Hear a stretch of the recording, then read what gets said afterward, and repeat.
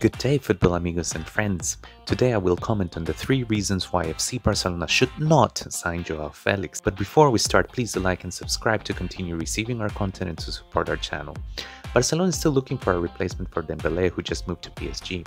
Joao Felix is an option, but he's definitely not a good sign, and here are the reasons why. First, Joao Felix is too expensive. He is the 4th most expensive transfer in all of football history, just behind Neymar, Mbappe and Coutinho. That means he was more expensive than any other recent signings like Haaland, Grealish, Bellingham, Harry Kane, Jadon Sancho, and well, everybody else really.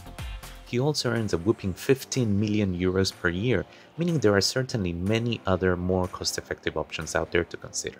Second, his game performance is actually quite poor. In 4 La Liga seasons with Atletico de Madrid, he only scored 25 goals and 14 assists. That means that it's only an average of 6 goals and 3.5 assists per season. Not that much when you think about it.